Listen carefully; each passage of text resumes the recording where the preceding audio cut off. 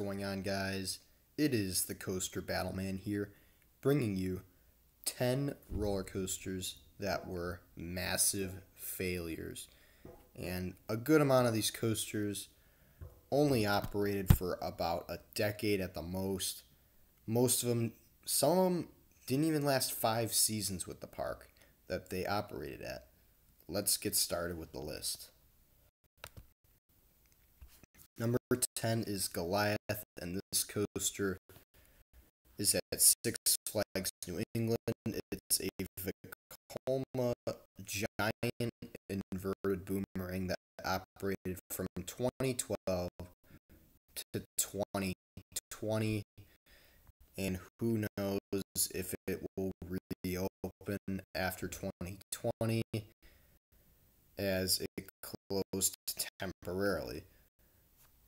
But this ride, it's mainly because of the Premier Rides trains that this coaster is just awful.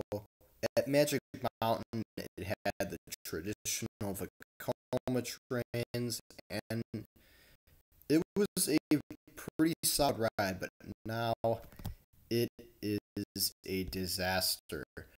With the Premier Rides trains, this coaster is very rough and not the same, and not the ride it once was. Next at number 9 is Shockwave. This operated from 1988 through 2002 at Six Flags Great America, and was replaced by the much smoother and much better Superman Ultimate Flight. And Shockwave had so many issues. It had unfortunate stress on the track as the train went through several of the inversions, and the trains and the wheels on the trains wore out very quickly and needed to be replaced quite often. Tons of reliability issues with this coaster, and it didn't help that this coaster was unbearably rough, even though it was the first coaster to go upside down 7 times, and the layout was excellent on this coaster, especially at the time. Even today, this is a pretty decent layout, but poor execution from aerodynamics led to the downfall of this coaster, and it's pretty unfortunate to see a massive ride like this not last even 15 years. Number 8 is Drachenfire, and this coaster operated at Busch Gardens, Williamsburg from 1992 through 1998, and this is one of those classic coasters that a lot of people bring up as some of the biggest roller coaster failures of all time. And this coaster aerodynamics was trying to replicate Bolliger and Mabillard, as Bolliger and Mabillard canceled the project, and they didn't want to build Drachenfire for Busch Gardens Williamsburg. So Aerodynamics decided, or Busch Gardens decided Aerodynamics would build it instead, and it turned out to be an epic disaster. Bolliger and Mabillard, they went on the next year to build Kumba, and that ride is still operating, and it's one of my favorite roller coasters ever. And Drachenfire only lasted for about 7 seasons at Busch Gardens Williamsburg before being completely scrapped in 2002.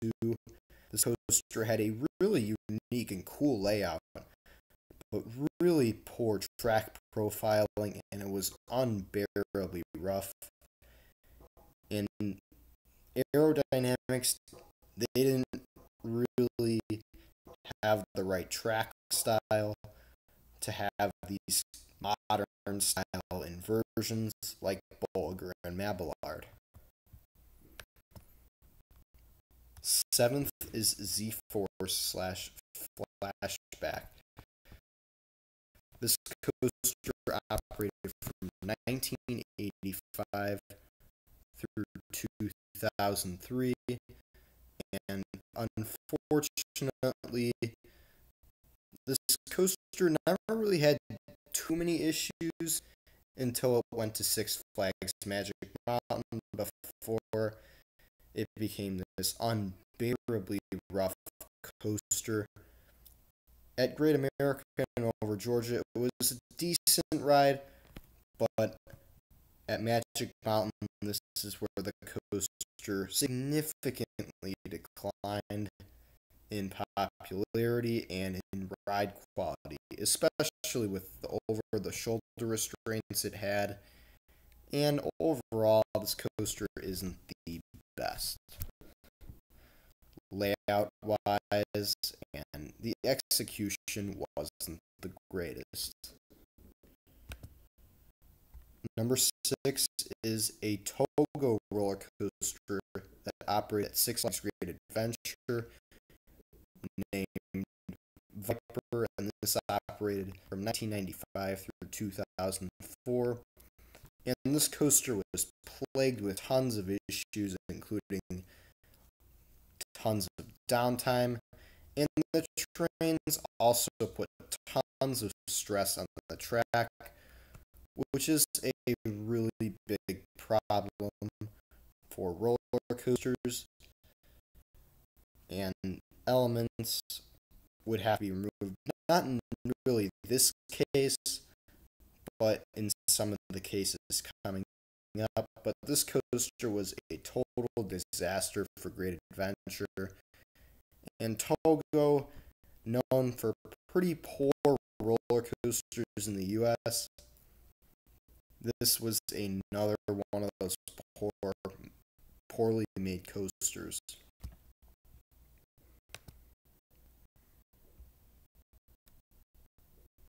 Next on the list is Sun Beast at Kings Island, and this is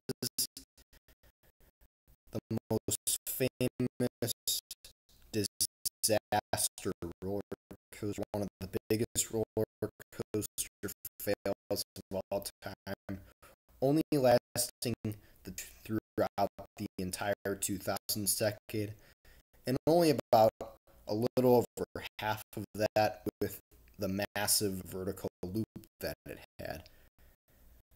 And unfortunately, this coaster, despite its awesome stats and speed, had a mediocre layout, poor track profiling, and lots of downtime. Next is the OG Bat, another Kings Island coaster, and this was the biggest Kings Island disaster roller coaster of all time, and it only operated from 1981 through 1983, and it didn't last all that long.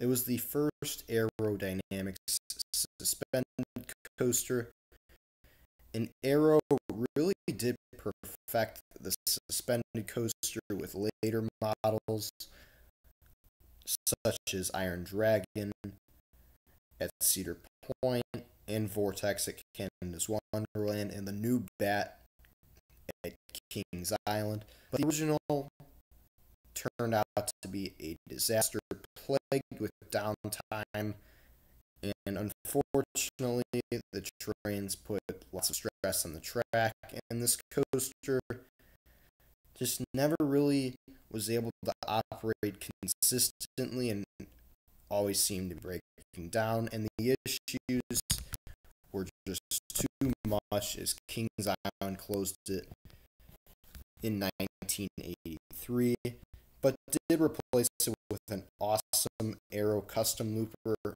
Vortex, which operated for 33 seasons in the same plot of land that the OG Bat was in. Third is Green Lantern, and this coaster operated at Six Flags Magic Mountain from 2011 to 2017, and this is one of the most famous coasters, especially in recent history, that has been claimed to be one of the biggest disasters in roller coaster history and one of the biggest flops out of all coasters. This Intamin Zaxxon is absolutely terrible, extremely rough, a very mediocre layout, and not nearly as good as the SNS version of the same exact style ride.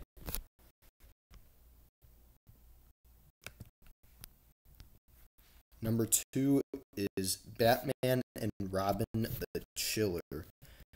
This operated from 1998 through 2007 at Six Flags Great Adventure, and unfortunately, this coaster was plagued with so many issues, plenty of downtime, and it was a really cool